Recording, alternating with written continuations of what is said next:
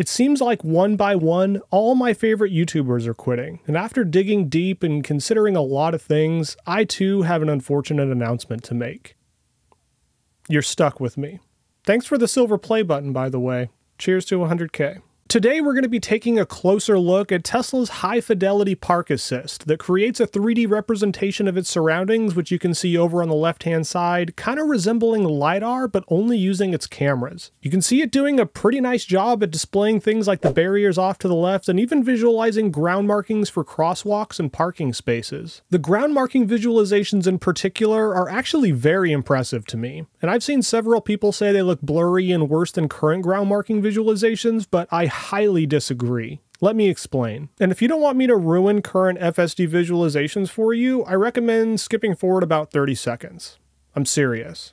The ground markings on FSD may look crispier and higher resolution at first glance, but they flicker in and out of existence, and even worse, they always face the same direction as the ego car. You can see as I'm turning here, the ground markings follow, and you'll never be able to unsee that in all the FSD videos you watch. I'm sorry, I warned you. But the high-fidelity visualizations get it right, and I have a strong feeling that it'll get better and better over time and eventually replace everything that we see on the screen. I mean, think about it. With this, they'd no longer need to have generic vehicle models that don't exactly fit reality and can display the true size and shape of all surrounding objects and display what they actually look like. And this is just the beginning. The head honcho of the Autopilot team posted saying this is just version 1 of this technology and that there's going to be follow-up releases that'll be much better. But this last part of the post makes me think that in the future, this is going to be used for a lot more than just parking. For now, these visuals are restricted to a pretty small area around the car. You can actually see here exactly where the FSD visualizations change into park assist. And it also only works when you're going 3 miles an hour or less. And then it transitions into regular FSD after that. But imagine what this could look like in a few years if the distance was increased a bit and they added some color.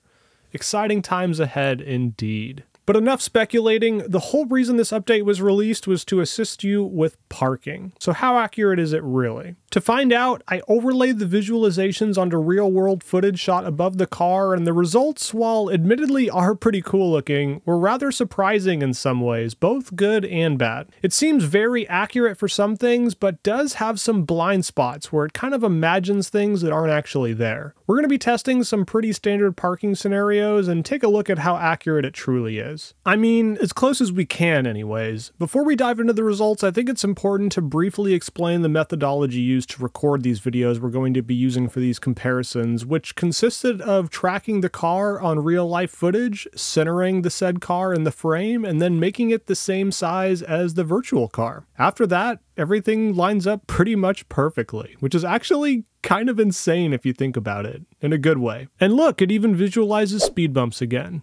About time. There were some cases that truly surprised me, like check out how accurately it's able to determine the position of this cone. This may seem pretty mundane, but current versions of FSD visualizations have a really hard time with that. It's not that accurate all the time though. In this clip you can see it initially display the cone's position correctly, but as we get closer and closer, it seems to lose track of it and doesn't display it in the correct position anymore. And even as we slowly inch forward enough to touch the cone, it doesn't seem to think it's much of a threat anymore. But to its credit, it did ding at me as we were initially approaching it. Losing track of things directly in front of the car does seem to be a pretty common theme. Here you can see it initially visualize the curb to our left very accurately, and if it had just stopped trying to re-update the curb's position, it would have been completely fine. But as we turn, you can see it update, and it now thinks we are much closer than we actually are. The good news here is that it's probably better to overestimate like this rather than underestimate in a situation where the front cameras don't have good visibility, but I do hope to see it develop a better memory in the future because, like I mentioned, originally it displayed the curb perfectly, and if it would have just kept that position instead of trying to keep updating it,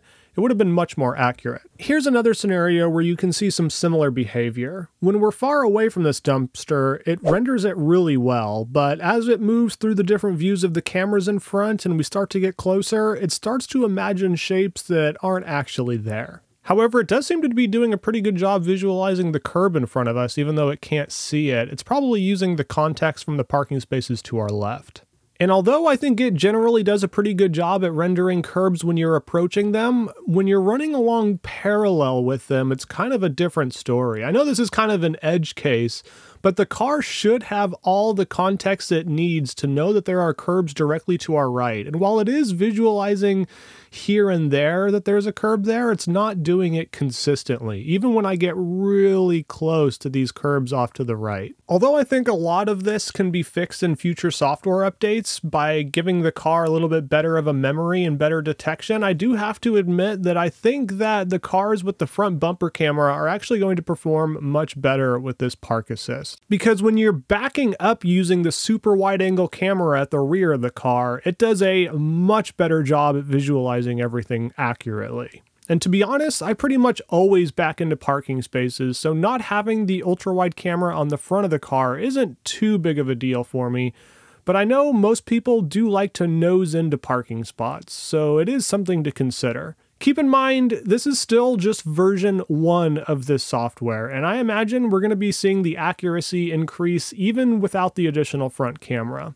In my opinion, all it really needs is a better memory of what it's already seen. And I know there's probably many of you watching this thinking it's absolutely not acceptable that this car has blind spots when competitors are offering full 360-degree cameras, but let me tell you, those aren't perfect either. Here's an example of Rivian's Park Assist, which uses many additional wide-angle cameras to give you an actual 360-degree view. And though it showed it was about a foot away from that trailer, when the owner gets out to check, big yikes. Yeah, that's not right. So while High Fidelity Park Assist definitely isn't perfect yet, and there are some improvements that need to be made, I do think it's a big step up even right now compared to ultrasonic sensors. And to be clear, I think there is a reason cars with ultrasonics haven't gotten this update yet. In parking scenarios like the one with the dumpster we looked at, ultrasonics probably would have performed better and given you more accurate distances, but remember, they can't see curbs or other low objects that can still damage your car at all, and at least the new Park Assist gets those things right most of the time. And keep in mind, this is the worst this is ever going to be. I can't wait to do additional testing on this in the future. And before you go, I wanted to apologize for the lack of recent FSD drives. I know you guys like them, but given that version 12 could release any day now, which features a new AI architecture, kind of like a Drive GPT that supersedes human-written code, I believe that additional reviews of version 11 aren't really that useful anymore. But what is useful is a free and easy way to learn more about how artificial intelligences like ChatGPT actually work. Brilliant is the best way to learn math, data science, and computer science with thousands of interactive lessons and all kinds of topics, basic to advanced, and new lessons are added every month. Studies have shown that interactive learning has been proven to be 6 times more effective than passive learning, like watching video lectures online, which is something that I can attest to. I recently finished their lesson that dissects how large language models work, and I gotta tell you, it's actually helped me quite a bit with my existential crisis regarding the future of AI by demystifying it a bit. You not only get to see how these models are choosing their next words, but also get to manipulate the models themselves to produce different results.